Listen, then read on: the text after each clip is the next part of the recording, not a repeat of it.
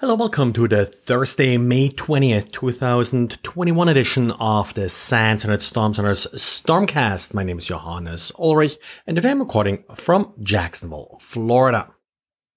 Brad today published the answer to this month's forensic quiz. So if you participated, take a look. If you got it right or if you struggled with it, maybe the hints that he's now providing will help you understand what happened in this particular PCAP.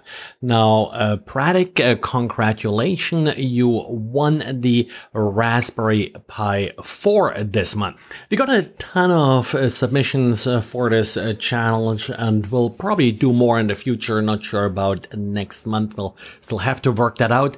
And thanks everybody for participating, and I hope you enjoyed it and also enjoy Brad's analysis that he posted now.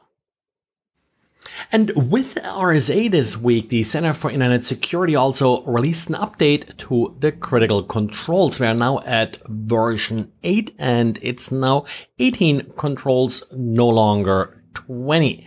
These controls are grouped in three basic categories, implementation groups as they call them, and then we have multiple safeguards that go with each one of these controls. I would love to tell you more about these critical controls, but the Center for Internet Security believes in sort of this stupid email validation system, and SANS with its new overly cautious spam filter never allows these emails to arrive. So sorry, maybe in a future podcast we get more details if that email ever makes it.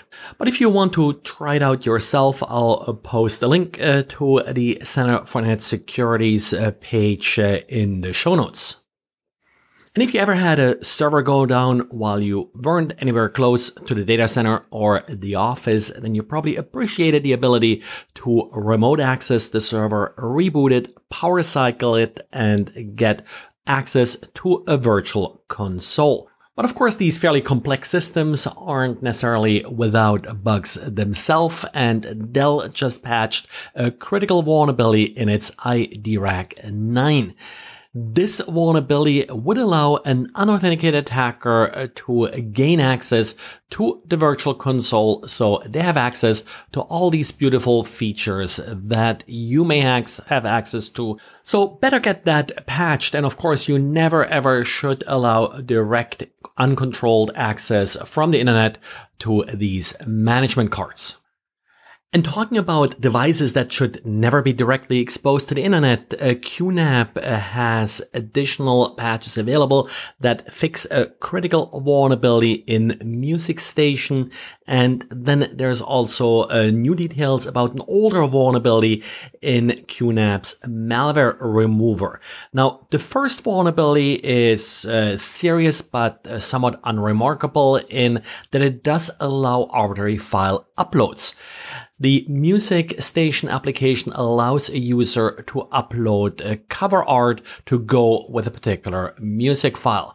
This is of course often implemented in applications like that, but QNAP does not require any authentication for the uploads, and also does allow uploads into arbitrary directories.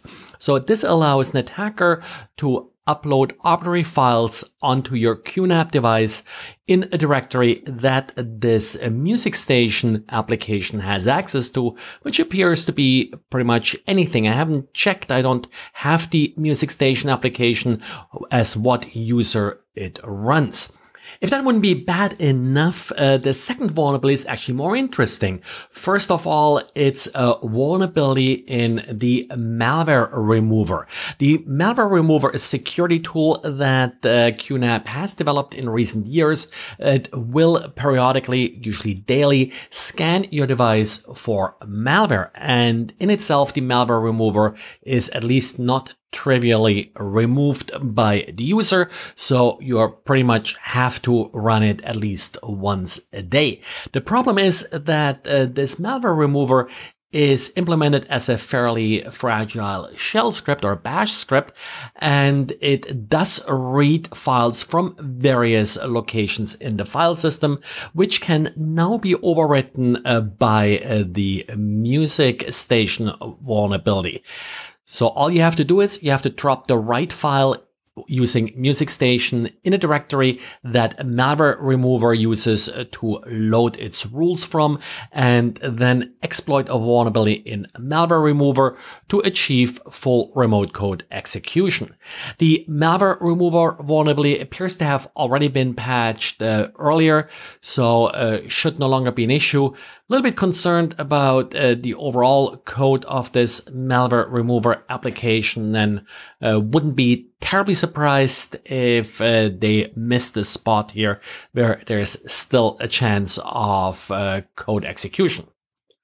And well, that's it for today. As usual, if you like this podcast, please share it with your friends. If you don't like it, share it with your enemies. Any feedback is appreciated.